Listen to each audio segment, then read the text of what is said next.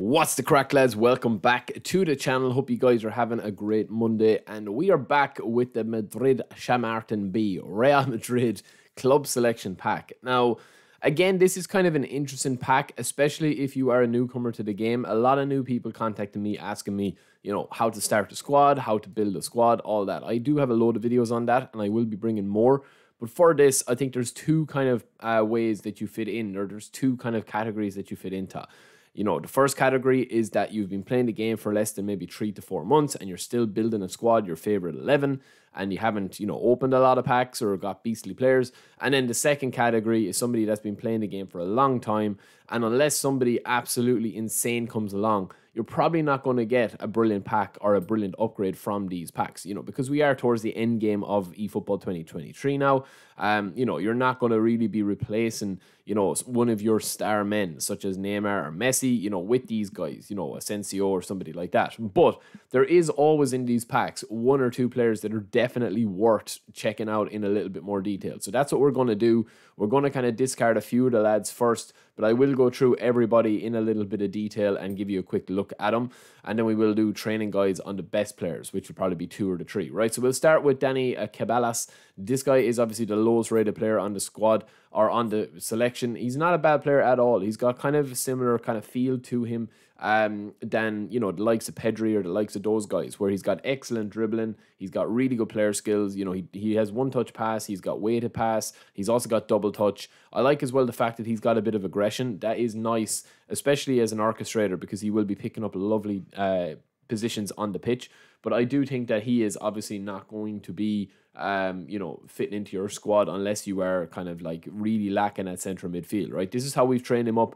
You go into the 90s with the dribbling, the ball control dribbling and tight possession, but I think the rest of it is kind of, just kind of fairly average stats. It's not bad at all. Let me tell you that. It's not bad. I mean, the low pass at 87 is very good. Offensive awareness is good. Aggression at 70 is nice. Acceleration at 80, 85 balance. It's very decent. He's a very good standard card. Similarly, we've got Nacho.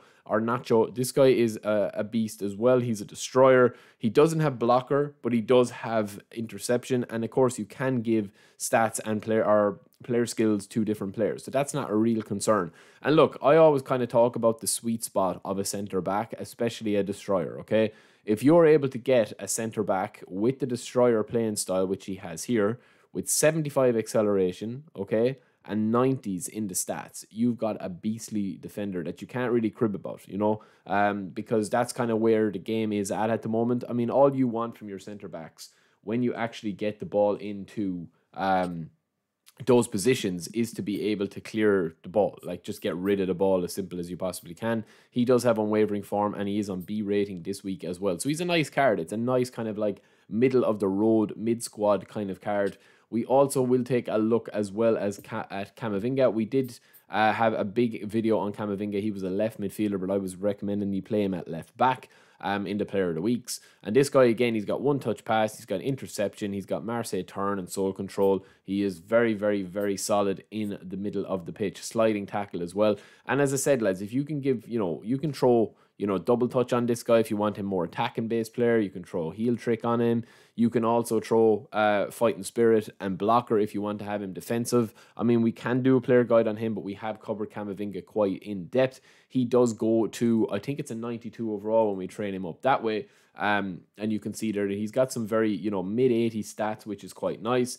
We also have Asensio, who I think Asensio as a kind of an outright winger is not going to really do it for you because he's just too slow no matter what you do, right? He does have a lot of nice player skills, and including super sub makes him a little bit more interesting and unique.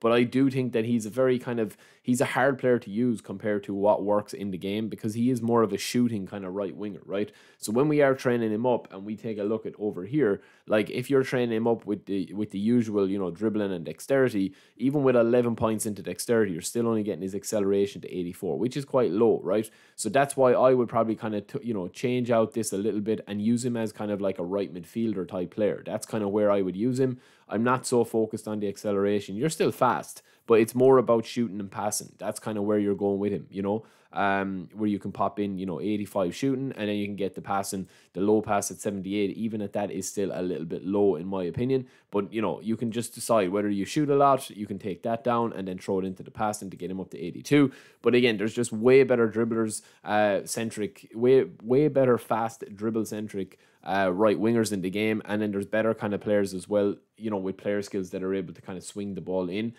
even though he does have outside curler and he does have early crosser here as well, and he can play pretty much anywhere in the pitch. Now through the middle is probably a little bit better, because apart from the passing as an AMF, he does have a nice blend of skills and stats. So then we're kind of getting into the big boys here, right? So I'll just go through Courtois quite easily and simply, because we don't need to spend too much time on Courtois, right? The one thing with Courtois is he does not have low punt here. Now, I know a lot of people, including myself, we just recommend long throw the whole time, and he does have that. He is unwavering form. You don't really want to be taking up a spot on your squad with a sub goalie. You want your goalie to be up more often than not.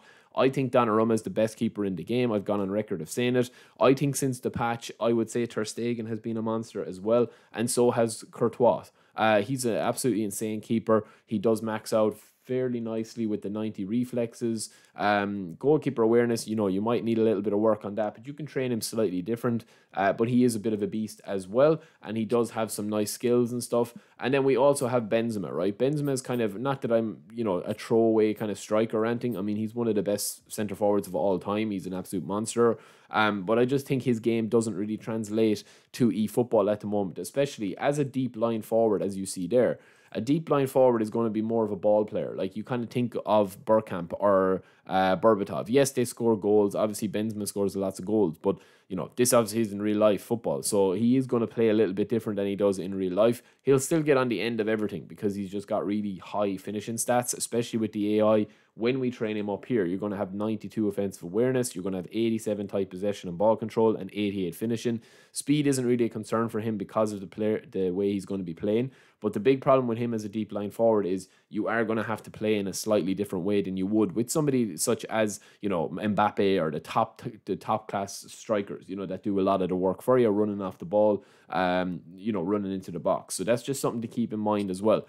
So that brings us to the last two players that are probably the most exciting players, and probably the two I would say that are the most worthwhile spinning for in here, right? So first up, we have got Valverde. Valverde is a fantastic player, as I've spoken about him as one of the kind of hidden gems of the game, his standard card, for a long time, right? And his standard card has 32 levels. Valverde has got 22 levels. So this guy has got 3 better stats in him across the board. We'll have a look at that in a second. But there's been so many cards released of him. This guy is just a really, really good player. And I do like the fact that they have given him a couple of more levels. I would have liked, I think, to have given him maybe 26 levels as well to bring him on par, because he does have one touch pass, but you will probably need to give him a couple of player skills depending on where you play him, right? Now, when we take a look over here, this version of him that they released, right, the Derby Day, is the exact same card. You can see the only difference from this card is that he had +3 to his offensive awareness and -3 to his kicking power, and he has 26 levels. So this is definitely a lesser version of Valverde, this guy here, because he's only got 22 levels and they're pretty much identical cards. You can see there, any of the 84 rated cards are probably better than him, I would say, give or take a couple here or there. But yeah, this card, I mean, it depends how you're training him up, but I definitely think if you are looking for a really good attacking centre midfielder while still having a bit of defensive capabilities, he is your man. I genuinely think he's a monster. You can go to 90 acceleration. Yes, it's overkill, but again, we're going for that offensive awareness of 80, right? That's where we want him. We want him to be pushing forward. He's a really big engine on him. You don't need more than 80 speed, lads, in my opinion. 80 speed is more than enough if you don't need anything else. The passing, he goes up to the passing quite well. You can get him up to 85. The dribbling is the same. You can get that up to 85. Tight possession and ball control are less important with this card, I think, because you're going to be moving the ball quite quickly, and you also have one touch pass, right? And then you've got 2 points that you can pop in. You can either get 80 aggression, or of course you can get 1 more into lower body and 1 more into defending or whatever. But I would probably pop 2 onto defending, and you've got a really good attack based center midfielder. And similarly, if you don't want he doesn't need to go that high on the acceleration for a second version of him. you can just probably pop this in. Once you have 80 tight possession, you're fine. Once you have maybe 83 low pass, 80, I would probably keep it at 85 low pass if it was me. But the rest of the stats, you can just pop into defending there and get 87 aggression, which actually makes him a little bit better. You can have a higher overall on this card, 87 aggression and 80 tackling. So that's kind of a defensive mopping up everything, kind of like Kante. I mean, he is as close to Kante as you're going to get, because Kante has got, you know, poor form in the game. This guy doesn't. And then also on top of that, we do have a Rudiger, one of the best players, I think, probably top 5 standard centre backs in the game. If you missed out on his special edition, right, this is pretty much identical to the Germany build of him. This German card had 18 levels. This guy has 25, but they are pretty similar cards. You also have this card as well here, that was released, the nominating contract one that was released way back when, which was an insane card. You had the Derby Day one, which had only 18 levels. So I think this card that they've released is actually probably one of the best versions that they've released because it has 25 levels, right? The rest of the card is identical. But if you take it in comparison to the Germany card had +3 in aggression and then +1 on everything in attack, which is irrelevant really. But it only had 18 levels, right? It only had 18 levels. And this guy has got 25 levels to go, which is really, really good, right? So I think if you stick blocker on this guy as an additional player skill, if you train an additional player skill, blocker onto Rudiger, I think you've probably got one of the best, if not the best centre backs that you can get.